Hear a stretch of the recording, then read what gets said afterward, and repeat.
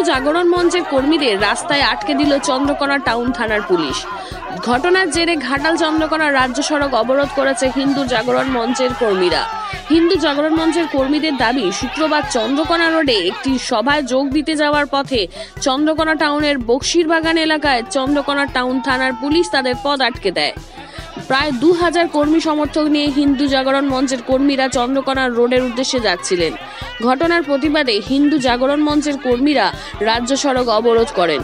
হিন্দু জাগরণ মঞ্চের কর্মীরা চন্দ্রকোনা রাজ্য সড়ক অবরোধ করার ফলে দীর্ঘ যানজটের সৃষ্টি হয়েছে, সমস্যায় পড়তে হয়েছে নিত্যযাত্রীদের, এমনকি পুলিশের সাথে ঠেলাঠেলিও বেঁধে যায়।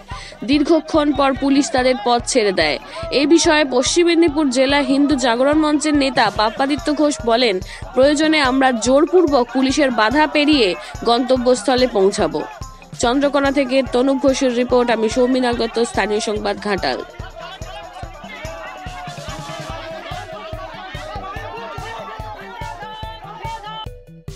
আপনারা জানেন যে হিন্দুরা সভা করলে আমাদেরকে সভা করতে দিচ্ছে না, কিন্তু অন্যান্য বিধর্মী মানুষদেরকে বিভিন্ন জায়গাতে সভা করার অনুমতি দিচ্ছে। আমাদেরকে অনুমতি দিয়েছে, কিন্তু আমাদের পথে পুলিশ বাই প্রেসার গাড়ি আটক করে দিয়েছে, বর্ডারে আমাদেরকে আটক করে দিয়েছে। আমরা এই মুহূর্তে তেড়ে ফেড়ে পুলিশ আমাদের উপরে আক্রমণ করলেও, গ্রেপ্তার করলেও আমরা এখান থেকে বেরিয়ে যাব। আমরা কিছু মানবো না, আমরা কিছু মানতে চাই। আমার নাম পাপ্পাদিত্য ঘোষ, পশ্চিম মেদিনীপুর জেলার হিন্দু জাগরণ মঞ্চের জেলা সদস্য।